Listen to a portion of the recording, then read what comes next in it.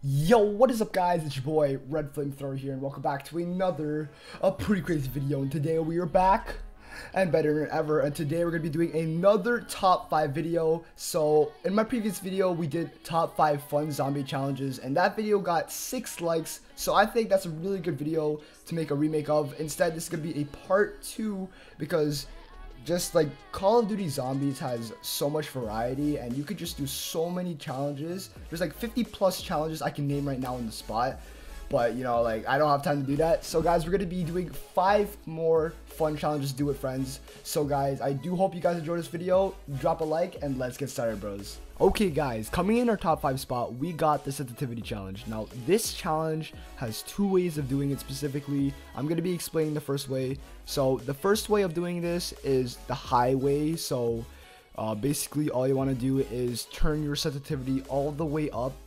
So horizontal and vertical has to be all the way up to its peak, meaning it has to be at 14. I'm not too sure if that's the highest, but that's what you want to do, and keep it like that for the entire game.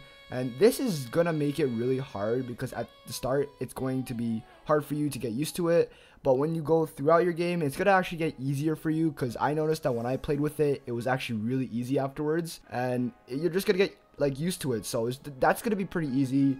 For the second method, it is basically the opposite of what you did. So what you want to do is turn your sensitivity all the way to the lowest, and I think this is harder in my opinion because you can't get used to this. It's just going to be really hard because you're going to try to do missions, you're going to try to do a bunch of different things, and it's going to be hard because you can't move properly and you are just going to be struggling the entire game. So guys, that's going to be coming in our top 5 spot, and let's get into our top 4 spot. Okay guys, coming in our top 4 spot, we got the no power challenge. Now this challenge is a classic, coming back all the way from the Reese.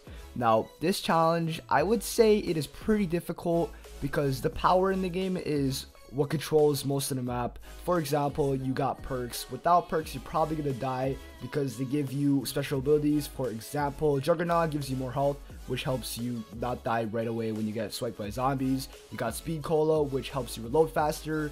Quick Revive, which helps you quickly revive your teammates. And you got Double Tap, which helps your fire rate and kill zombies faster. 2, you got Pack Punch, which allows you to upgrade your weapon and kill zombies more easily, but without that, you're probably gonna die because in the higher rounds, your weapon is just gonna get weaker and weaker, and you won't be able to kill the zombies, and they'll probably just get to you. 3, map accessibility. I can name a list of maps that literally you cannot be able to access properly. You got Call of the Dead, you got Reese, you got Garage Crovey, you got Razer, you got Zetsubo, and I could just keep on going on. And without power, you just won't be able to access half of the map or most of the map if you do not turn on the power. And it's going to be a huge struggle just to get around the map and do what you got to do. 4, and this is going to be the last one, Easter eggs. You could not do Easter eggs. I repeat, you could not do any major Easter eggs because first of all, you could not get perks, which will be able to help you. You will not be able to pack a bunch of weapons to fight the hordes of zombies, and you will not be able to access some parts of the map, and that is very important to reach the part of the Easter egg you want to get to. So Garage Crovey requires you to get to that one spot where you have to get to the gate, and you have to turn on the power to literally do all your steps, the Razer as well, and Zetsubo as well.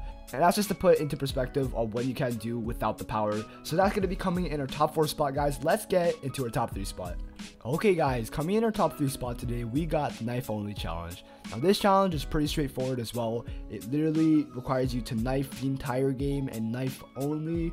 So the only options you have in knifing are your regular knife, the Bowie knife, the Galvan knuckles, any type of specialist, the shield, and those other weapons that you get in Black Ops 3, where if you were to complete a certain trial in a certain amount of time, you do get the weapon. So those are your only options, and if you really think about it, that's very limited because you cannot use all your weapons properly to its fullest potential. So for example, knifing, that's only going to get you very far. I would say round 4 would be the highest for knifing like properly, and then you would have to move on to the Bowie knife, which lasts until round 10, and once your Bowie knife runs out, you have 2 hits until round 20, and I don't know what happens after that. The Galvan knuckles goes up to round 20, and everything else, I'm pretty sure the sword in Shadows of Evil could get you really far. I think that counts as a melee weapon, but either way, it is really hard. You probably won't make it past 12, to be honest. That is probably going to be your deadline. If you were to get above that, you are probably the most luckiest and the most godly player in zombies, and that's going to be coming in our top 3 spot, guys. Let's get into our top 2 spot. Okay guys, coming in our top 2 spot today, we got the Pack-a-Punch challenge. Now this challenge is actually really simple, but very time consuming, because it requires you to Pack-a-Punch all the weapons inside the map. And depending on what map you're playing on, you could have to Pack-a-Punch either 28, maybe 32, or 35. There's a lot of weapons you have to Pack-a-Punch depending on which map you're on. So that's the only one part that's really troubling in the map. And plus, you also have to get the gun out of the box, then you have to survive, get more weapons, and then re-Pack-a-Punch the weapon, and you have to keep on doing that. And it's going to be harder depending on which map you're playing and how many guns there are. And I will say this is really easy, so maybe to spice things up a little bit, you could double Pack-a-Punch it to fully make sure it's Pack-a-Punch and then move on to the next weapon. So yeah guys, this is a pretty simple challenge and there's not really a lot to talk about it. So guys, let's just get into our number 1 spot, guys. And coming in at our number 1 spot, we got the no purchase challenge. Okay, I know what you guys are thinking. You're going to be like, wait, how are you even going to survive if you can't get out, let alone even get weapons inside the first room? Now hear me out. So basically how the challenge works is you could only open doors, nothing else. You can only buy doors to access other places, and when you open doors, you have to use the things in the map and rely on them and get them for free.